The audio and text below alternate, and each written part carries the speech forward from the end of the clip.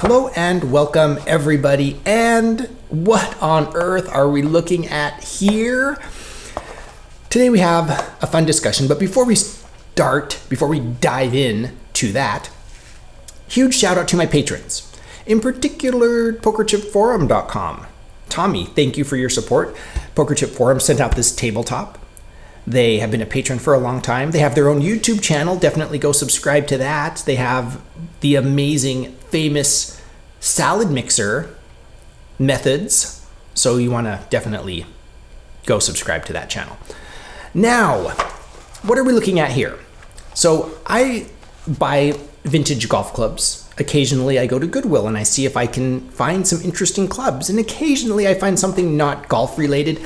In particular, I live in Wisconsin. So in Wisconsin Goodwill, I found this. Thesco Horseshoe paper chips. What the? Embossed round edge. Kirby, Kogashall, Stay Out Now, Milwaukee, Wisconsin. Cool. All right, and look, there's 100 here apparently. So, you know, like I said, I found this at Goodwill. I don't know. I took a picture at Goodwill and I can't even make out the price. I can't remember if it was $2.99 or $3.99. Either way, I was like, that's too much, but I bought them anyway because I was thinking about this video. And looking at these, at first I was like, oh, they look pretty good. And then you pick them up and you realize, oh no, they really are just made out of paper. Like, it's terrible. They feel terrible. And I realized it's not all horseshoe. So they've been mixed and matched. Here's like a clover or a club, however you want to say. But there's like a leaf here, like a clover leaf on these. Don't know if you can see that. So here's another clover. And then there are some horseshoe, see? And you know, I'm glad that the reds match at least.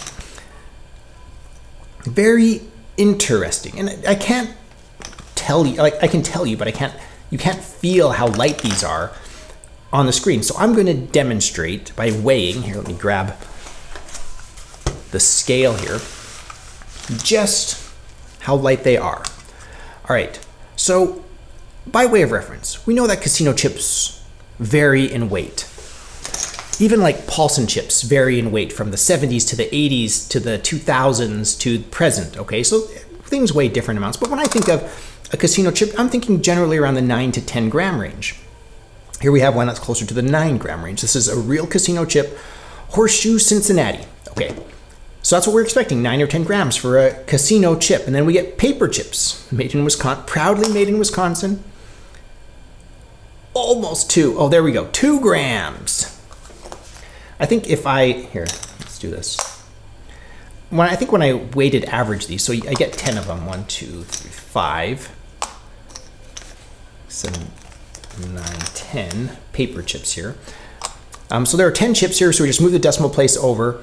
So yeah, they're, you know, it would be 2.1 grams on average. And some of these are the clover style ones. I don't know if that matters or anything. But all that tells me is that somebody drooled on one of these, or one of these is retaining moisture or something. In more humid environments, these might weigh more, which is really kind of scary to think about and gross. So, you know, the other thing that we want to discuss, hang on a second, I'm just looking. Like, look at the edges. You can see kind of the paper, like it almost looks like cardboard, you know, the paper edges.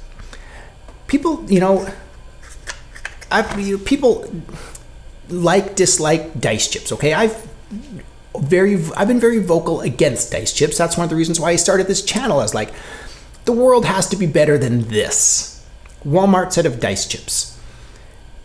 Not really knowing what the cheap chips were before then, I didn't really have insight. This gives me some more insight into, oh wow, was this what people were playing with before dice chips? I thought interlocking chips were like the bottom rung. Now I realize, oh no, it gets even worse. It gets even, all right, so the last thing I want to do is I want to grab my digital calipers. You're going to damage the paper with metal calipers. Good, because you know, I'm not sure these are exactly going to be a John Hobby heirloom here in my family. Paper chips. So about 38 millimeters. Almost 38 millimeters. Because when you look at the box here, some of these are proud, right? They stick out more than others. So it's yeah, I can tell by the color it's going to be one of these clover ones. But not that one. Do we have anything that's 39 millimeters here? Come on, 39 millimeters. Almost, it's thinking about 39. Let's make sure this is zeroed. What about a real casino chip? Okay, with real casino chips, I'm expecting right around 39 millimeters. Yeah, see 39.14 millimeters. Is that showing up on camera? I hope so. All right, so there we have it. I found something worse than dice chips. These are not available at Walmart, and you can buy them secondhand for apparently not much money. Paper chips. If you have memories with these, like when you were a kid, like did they have dollar stores back then? I don't know. Is this something that you experienced? Let me know in the comments below, and do you appreciate, like even cheaper metal slug chips? I would take any day over these. So let me know your thoughts and memories with paper chips. But for now, we need to play a hand with paper chips. And to honor paper chips, we're going to use plastic cards. Plastic cards and paper chips. What's this world coming to? This tells me that I'm missing a joker. Am I missing a joker? These are some chem plastic playing cards. No, it must be in the other stack. All right. I think we're good here. I'm not going to count.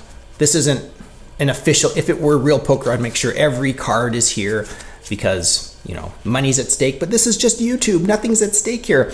If you want, pause the video. Where's my cut card?